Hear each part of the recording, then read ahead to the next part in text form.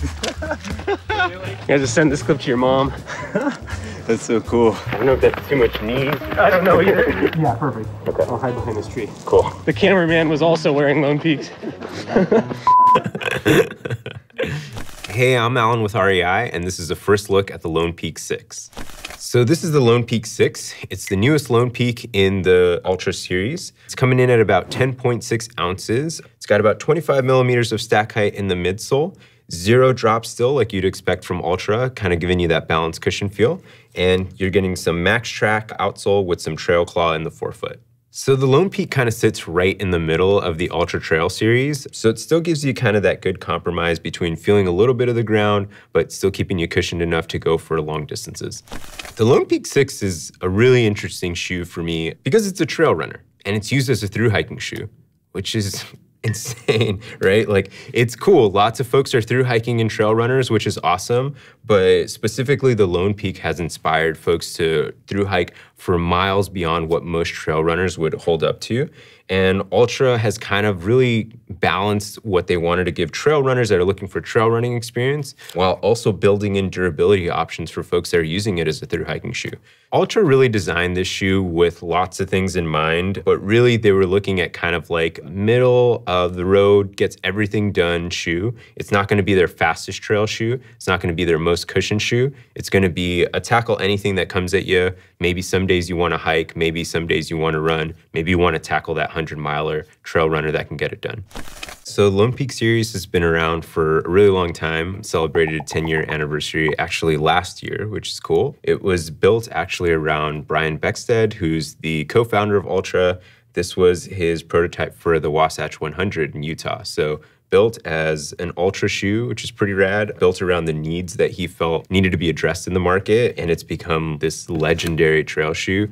You see a ton of trail runners out on local trails wearing not only just Ultra shoes, but specifically the Lone Peak, and people are excited to see what's been updated and kind of excited to see if their favorite features have stayed the same or how they maybe gotten a little bit better.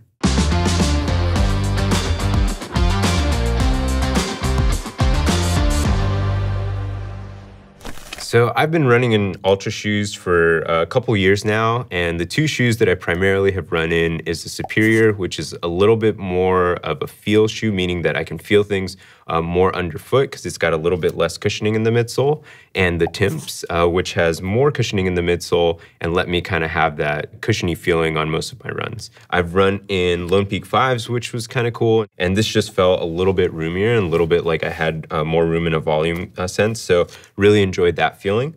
It also just felt kind of like similar to what I expect, like a softer, more malleable trail shoe, which is something that I've kind of grown to love, the lack of rigidity in a really beefy trail shoe. So I was kind of interested to see how the Lone Peaks would kind of differ from that experience. And one of the things I noticed right away was that the cushioning was there. It didn't feel like I was crash landing or even feeling everything underfoot like I would in my Superiors, but it also didn't feel like I wasn't feeling anything like it did in my Temps.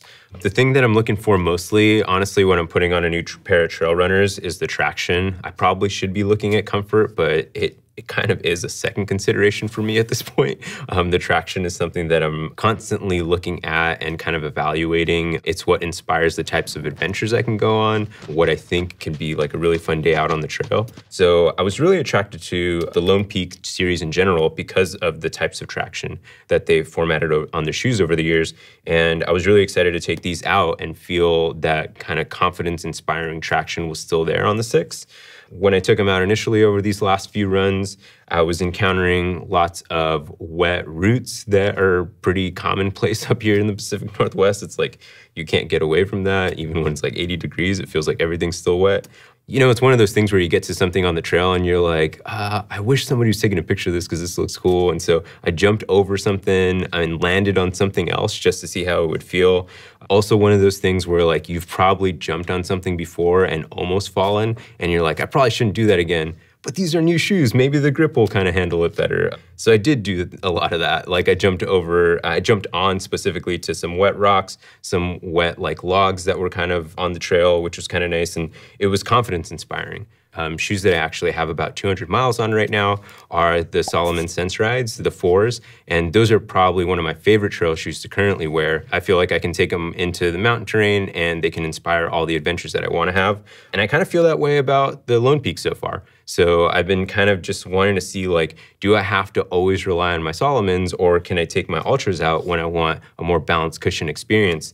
And I think the answer is yes, and I'm really excited that the answer is yes. So right now, I think that I'm most attracted to this outsole, and I'm really excited to see how it'll perform when the weather changes or when I get into maybe perhaps more technical terrain in some of the higher elevation mountains. If I'm looking at the differences between the Lone Peak 6 and the Lone Peak 5 that I spent a little bit more time on, one of the things that I noticed just from an experience standpoint is the difference in the upper. So you can see that the Lone Peak 6 kind of has this extra little eyelet on the side here, halfway up through the upper, whereas the Lone Peak 5 is kind of a little bit more straightforward. It felt like it wasn't going to make that big of a deal until I actually put them on. And to be honest, I kind of played with these eyelets, but even if I didn't use those, when I just kind of tied it the way it came right underfoot, it kind of comes in from underneath. It felt like the upper was able to sit a little bit closer to the top part of my foot and felt a little bit more snug. These are both size 9s, but I feel like I'm a little bit looser in the Lone Peak 5 than I am in the 6. And I don't mind loose fitting shoe, to be honest. I'm not like having to cinch my shoes all the time. This just felt like it was a little bit more of a secure hug on the top part of my foot. Couple other upper differences you might notice that I noticed on the Lone Peak 6 was this toe bumper kind of in the front. So you can see the Lone Peak 5 has some perforations just kind of scattered through the front part of the toe box. And you have a little bit more drainage holes kind of like all around the toe bumper for the Lone Peak 6, which theoretically, hopefully should make them dry out faster. It also maybe gives you a little bit different types of protections. So on the Lone Peak 5, you have these overlays that are stitched in a little bit more with the Altra kind of logo on the top. You also have the stitching coming down on this other side. On the Lone Peak 6, it feels like you have more welded construction. So you kind of have the stuff that's lacking that stitching, which is kind of nice. Even on the other side, you have a little bit lacking that stitching. You do have a little bit of stitching that comes in on this other overlay, but it probably is what contributes to making the shoe a tiny bit lighter. If you look on the back side, you still get the gator trap, but notice on the front, you lose the little gator hook on the 6. You have it on the 5, you don't have it on the 6. Do want to call out that you still are able to use a gator. You just have to hook the front part of that gator to the lace, and then you're all set to go. Still have the Velcro on the back. Also on the back side, you'll notice that the pull tab is a little bit different. This one's oriented on the 5 vertically, and this one's oriented a little bit more horizontally. Moving through the rest of the shoe, you got the midsole, which is pretty similar. In the 5, they introduced the Ultra Ego midsole, so you're gonna get the same midsole in the 6. So it's kind of giving you kind of that balance between responsiveness and cushioning. And then if you look at the outsole of it, it's kind of funny that the 6 looks dirtier than the 5 right now. Maybe it's just more wet trail, I guess, so far. But you're still gonna get that Max Track kind of outsole. You're still gonna get those canted lugs for the trail claw. So pretty similar outsole construction. You're still gonna get the little bit of that lip in the back there to kind of help with that float, but also just to differentiate the shoe, quite honestly. So pretty similar experience on the outsole and the midsole from the 5 to the 6. So they've really kind of been intentional with making it durable, which is really nice. So if you're looking for something that'll kind of last maybe perhaps a little bit longer than some other trail shoes, this will do that. And not just from the standpoint that like you can beat it up on really techie terrain, but you can just keep it going for a lot longer. So again, this toe bumper that's kind of like, you know, it's malleable. It's still reinforced in a very specific and intentional way with the types of stitching. Again, we've got the laser welds on there, so it's gonna kind of hold up a little bit more.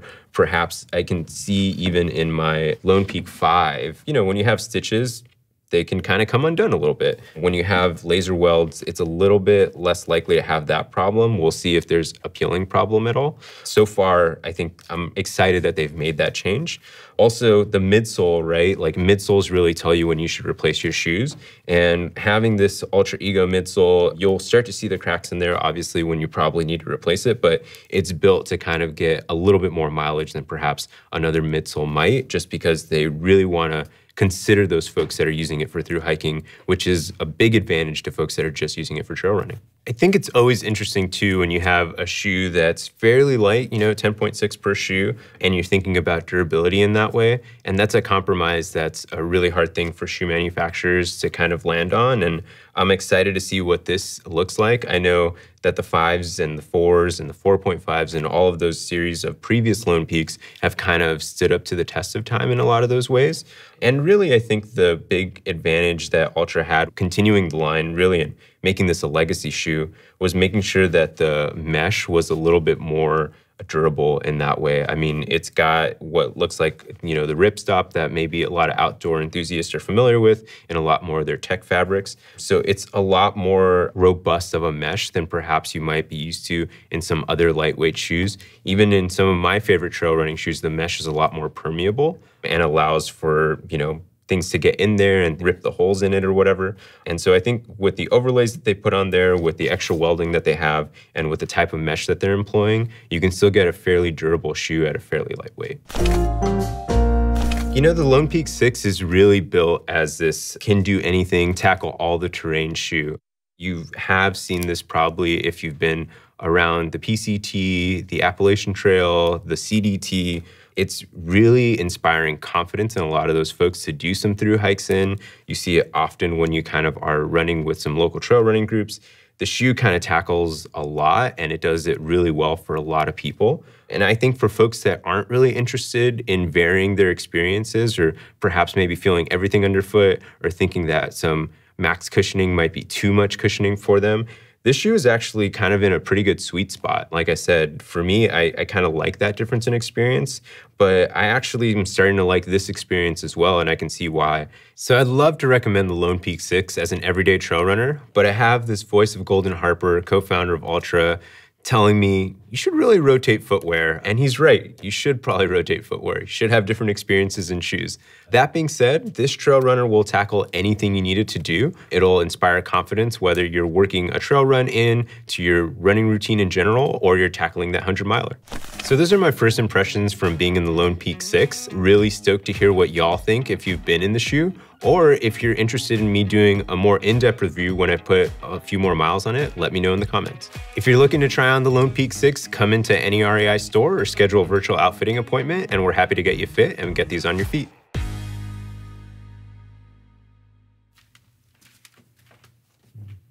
There's lots of Lone Peaks I just noticed.